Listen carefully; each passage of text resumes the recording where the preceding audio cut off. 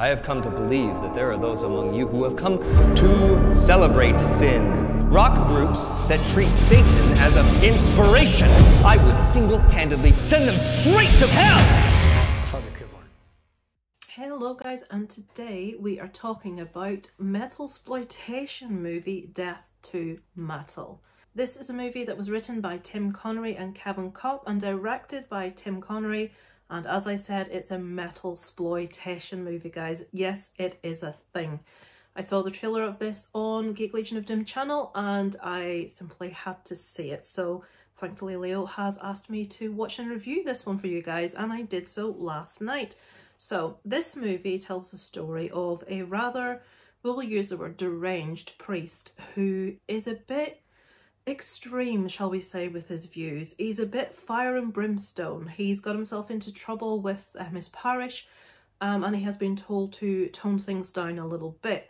One of the things that grinds this priest's gears, of course, you can imagine, is the ungodliness of rock and metal music, everything that brings with it, how loud it is, the lyrics, the people, the fans, the people in the bands.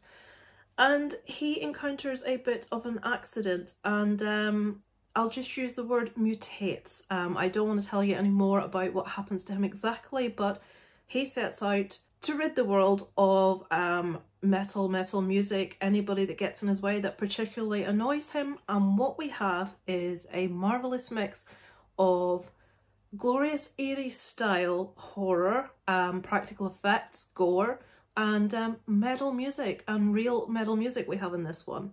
Something I loved about this movie is it's very clear watching it that the people that we're watching are actual musicians. Now this is a pet peeve of mine. I love when I watch bands, when I watch people play instruments, to see that they're actually really playing them, and it's very clear in this that they are. Upon reading a little bit after, I did read that real bands were used in this movie. People have commented on perhaps poor acting in places. Personally, I didn't really feel that was the case. I enjoyed this. It does need to be taken as fun.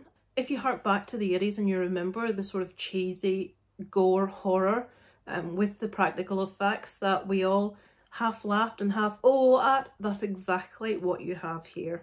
I feel the acting was absolutely fine. Better in some places than others, but not bad that you would actually comment on it. I love the music in it.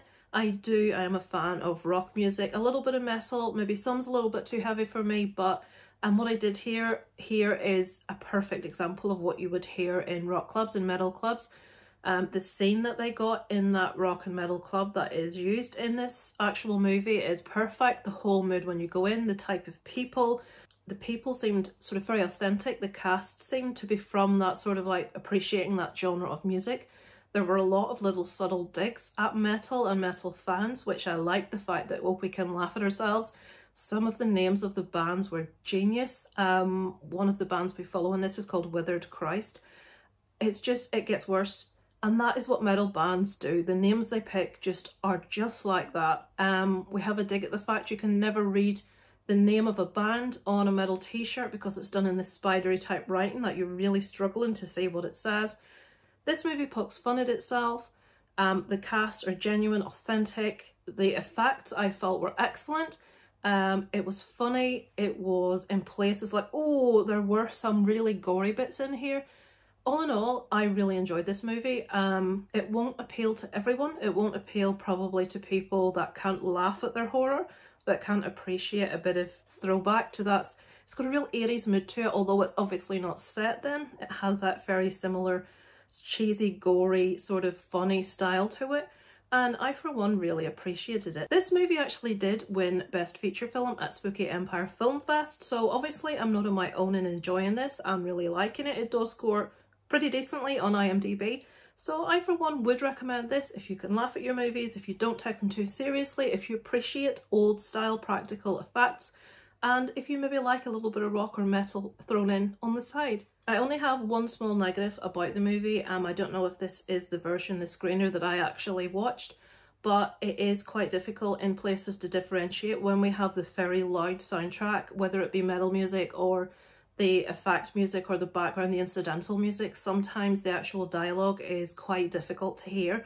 That mix between the dialogue and the music itself is not quite right. We do need to up the actual dialogue quite a bit and dampen down that actual music in order to be able to actually hear. Now, I don't know if in places it was a conscious thing to actually get across the difficulty of hearing someone in a loud club environment, but there were other places where I did struggle to actually hear what was being said.